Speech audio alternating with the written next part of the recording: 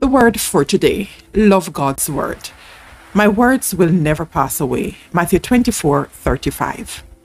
One of the first books to come off the newly invented printing press was the Bible, and it's still the world's best-selling book.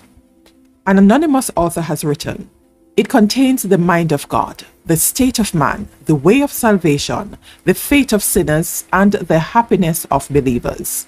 It is a light to direct you, food to nourish you, and comfort to cheer you. It is the traveler's roadmap, the pilot's compass, the soldier's weapon, and the player's game plan.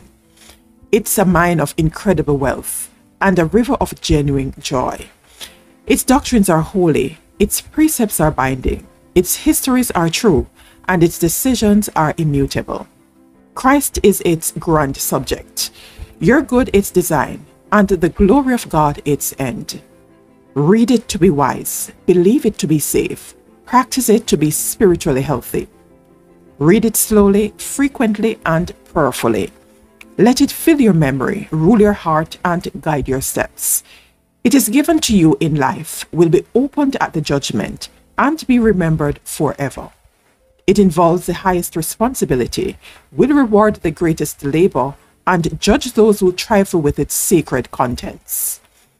The Bible is the word of our God that shall stand forever." See 1 Peter 1:25.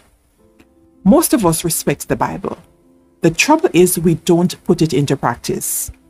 After hearing a discussion on translations of the Bible, one man said, "I prefer my mother's translation because she translated it into everyday life."